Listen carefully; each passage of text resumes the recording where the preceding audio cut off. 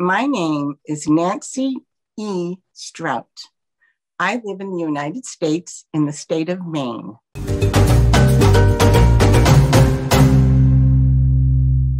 Good evening, everybody. This is Gertrude Mache here in beautiful Melbourne, Australia.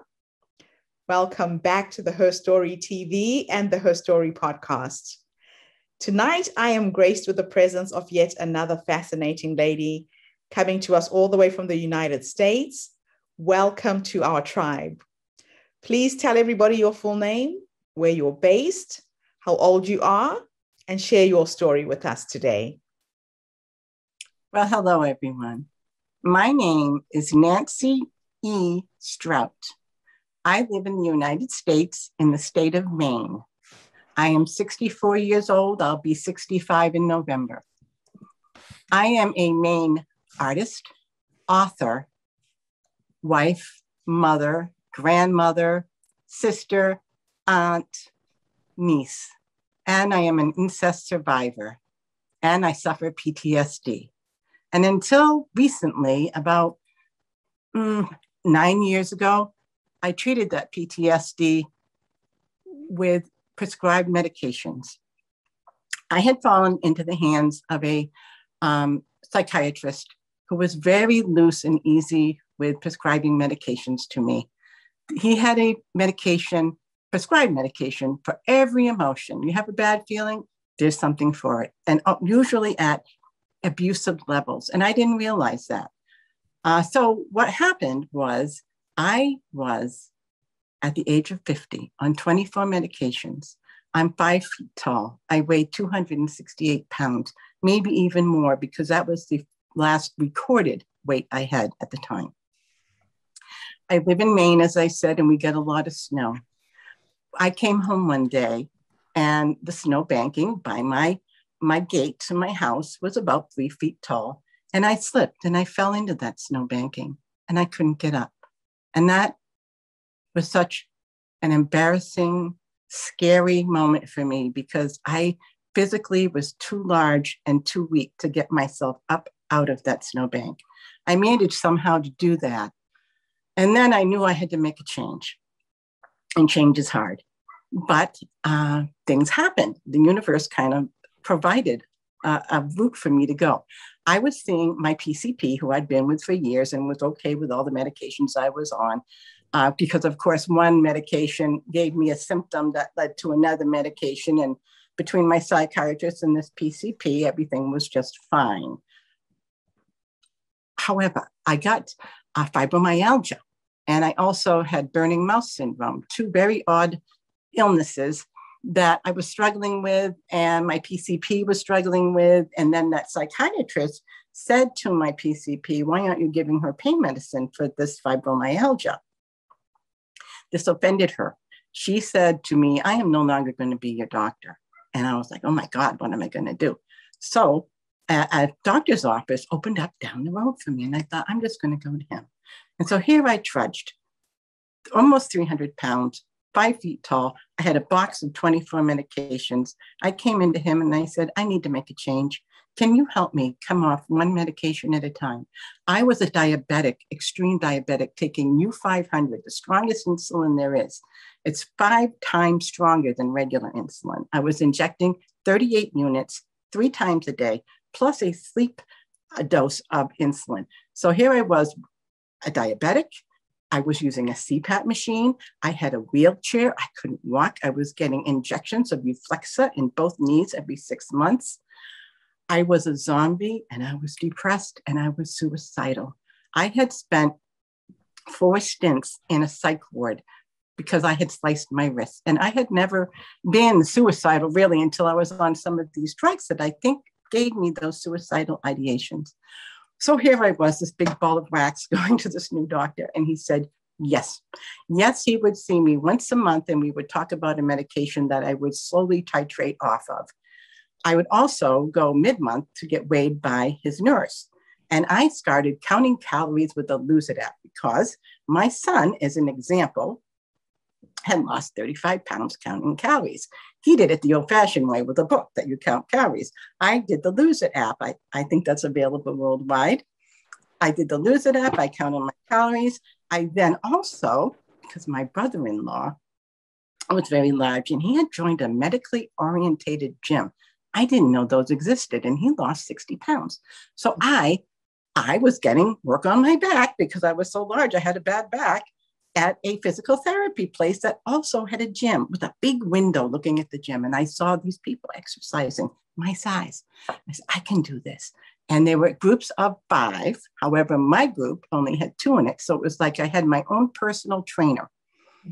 I managed over a 5-year period to lose 135 pounds, come off 20 medications. At the same time that I had this new physician, I also knew something was wrong with this psychiatrist because he wanted me to go on Abilify. I had seen bad ads about that, and I questioned him, and he got really angry with me. I thought, I can't stay with him. At that time, the universe provided for me again. I had made a friend with a woman who was seeing Deborah Walton, and I went to see her. She does somatic therapy. She taught me breathing techniques, tapping. She did guided imagery, hypnosis CDs for me. I learned to meditate. She, in her guided imagery CD, should say, the body and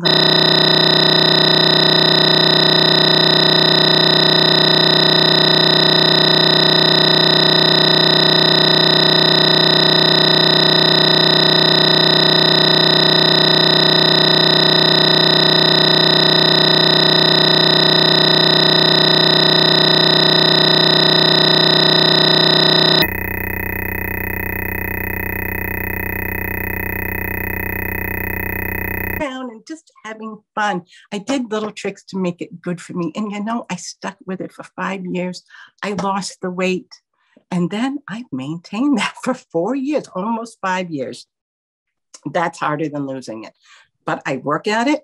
I have a support system. I have my therapist. I could never do this without professional help. I would never recommend anyone come off medications without professional guidance. So here's my story. I wrote a book. I wrote this book. When I first started therapy for being an incest survivor, I went to an incest therapy group. And she would say, write your feelings in a journal. And that's the first time I was ever told to express my feelings in any way on paper. But I am an artist. So I drew drawings of how I felt. I have a collection of these drawings. My book, Once I Was a Child and There Was Much Pain, A Glimpse into the Soul of an Incest Survivor, is a collection of drawings that tell you this is the pain that caused my PTSD. Mm-hmm. This is a good book for therapists, people who want to just get in touch with what happened to them, to bring out those feelings. So I had this book sitting there, and I always wanted to tell the story behind the drawings. But mm-hmm. I hadn't reached the time in my life to do that. I had to live my life.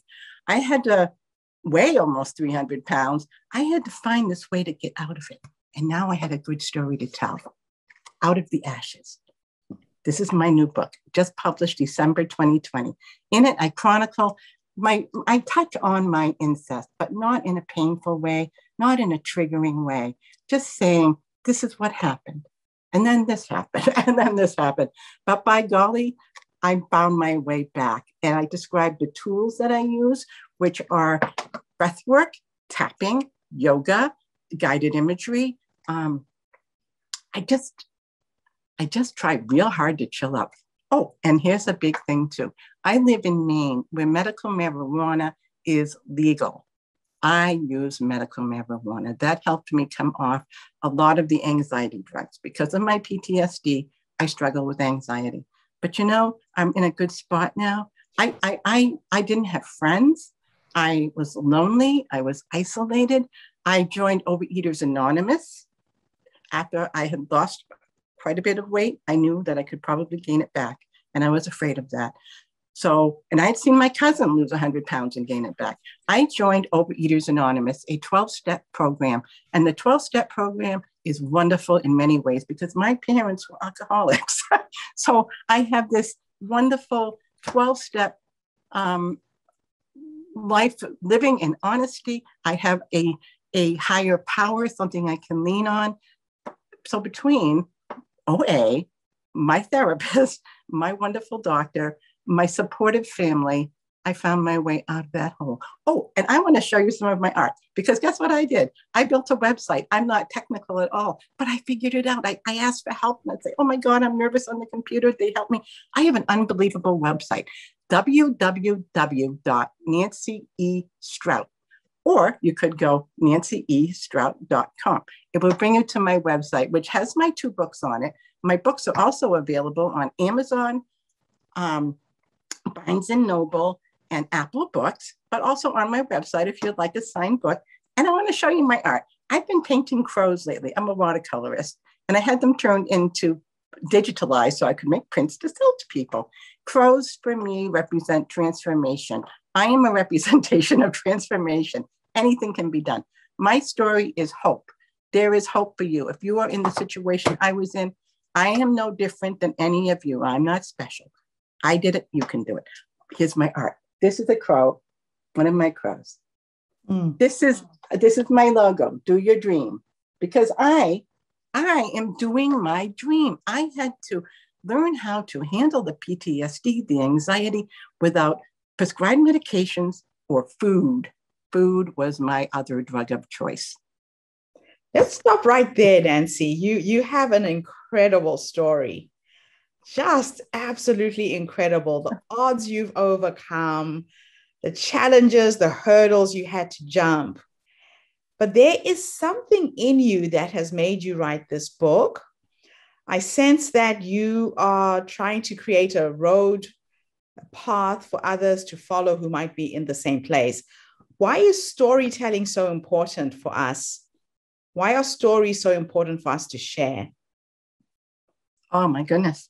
Because if you didn't see an example that it can be done, it's so hard to visualize or to imagine and to know. You've got to know in your soul, I am not a superwoman. I am just a normal, average woman. I could do this.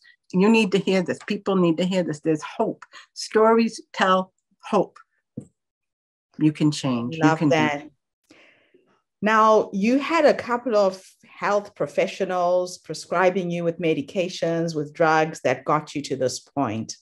Yes. If you could go back to that younger woman who didn't know any better, what would you have said differently so that you could have avoided getting to this point?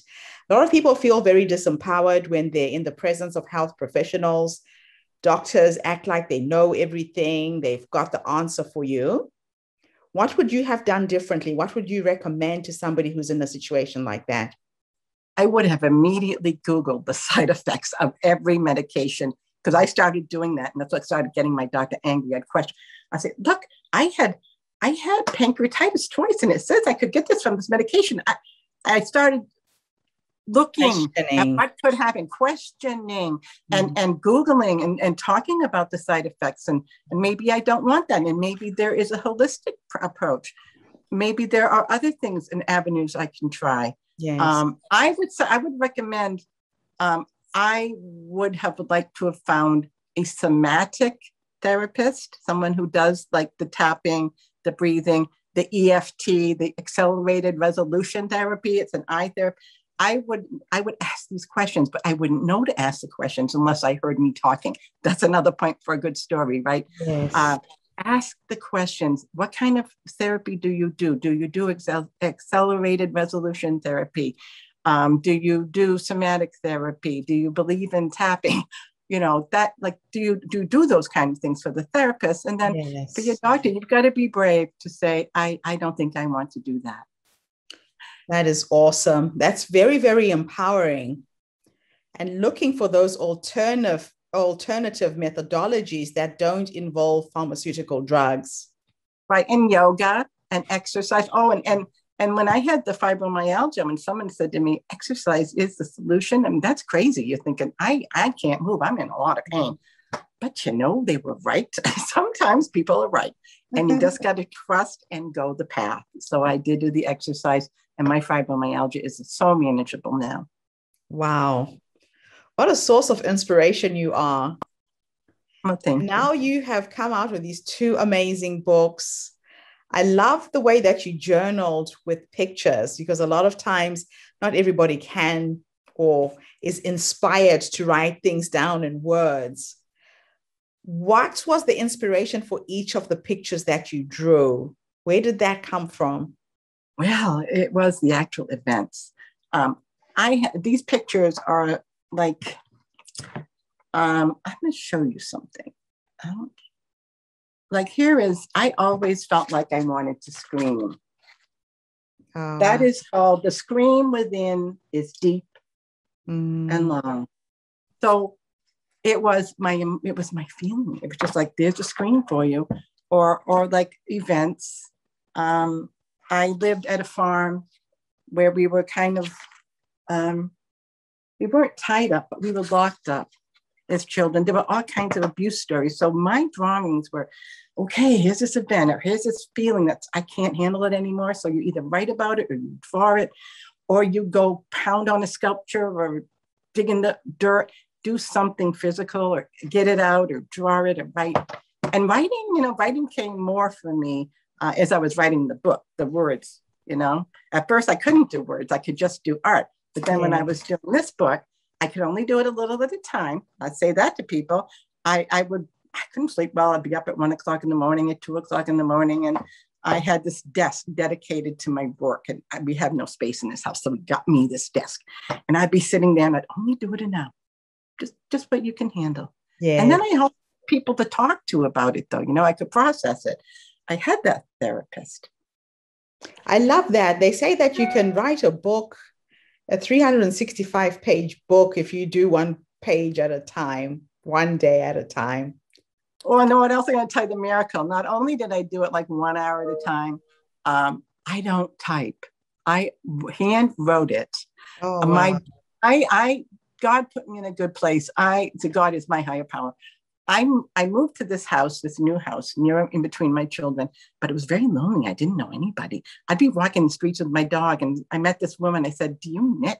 And she said, "Yes." "Do you want to join my church?" That was the beginning of me making friends, and I started a knitting group. So I did that, but then a woman moved next door to me, and that was my best friend now. My typist, my editor, she wanted to write a book too, and has written one. And we were writing buddies. We'd each write for an hour. We'd text each other a little heart. We wrote, we did our thing. And she would take my papers, and I'd sit beside her, and she would type them for me. Oh, wonderful. This book was meant to be there. It took a village to make this book. Yeah. Oh, and then a professional photographer took this picture. A graphic designer designed the cover, and they did it pro bono. Wow. Everyone you needed to bring this into being showed up when you were ready to tell the story. Yes, and I could cry. I have goosebumps. Yes. Yes. That is just beautiful. I want people to know about this book and not to be afraid of it. There's a review on Amazon where it stated clearly that this is not going to trigger you. I was very careful, but it's going to give you hope. You can see where I was, how dark it was, and how I came to light. I'm in the sunshine now, and it's a beautiful day in Maine today. What a beautiful way to end our interview. So my last question for you is, if time was an illusion and you could teleport into your future, when you're 100 years old, sitting in a rocking chair, reflecting back on how you have lived your life up to this point, what would you say to that older you? Even though it was really hard and it was really painful, it was meant to be, because look where you ended up, so much better. Oh, I'm so much more peaceful now. I wrote my books. I got my statement out. I'm doing my art. I'm playing. Life is good. It was worth it. It was worth it. And if I'm 100 and I'm on my deathbed, I'm going to say, good job. I don't have regrets. Absolutely beautiful. Nancy, thank you so much. Your story is inspiring. I'm hoping that this video can become the light at the end of somebody's tunnel. I hope so. And you've certainly transmuted all of your pain into gold. It's a beautiful thing to see. It's a beautiful thing to watch. And thank you to everybody who tuned in today. You know, the Her Story movement is attracting some phenomenal women from right across the globe. And it inspires me to keep on interviewing and meeting these amazing women as they share, uplift, inspire, and motivate. So tune in again tomorrow, everybody. Buy Nancy's book, go on to Amazon, go onto her website. Let's support her, get this book out in a big way. And I will see you again tomorrow with yet another fascinating interview on the Her Story podcast and the Her Story TV. Have a fantastic day, evening, morning, wherever you are in the world. Bye for now. Bye, Thank you, everyone. Nancy. Thank you.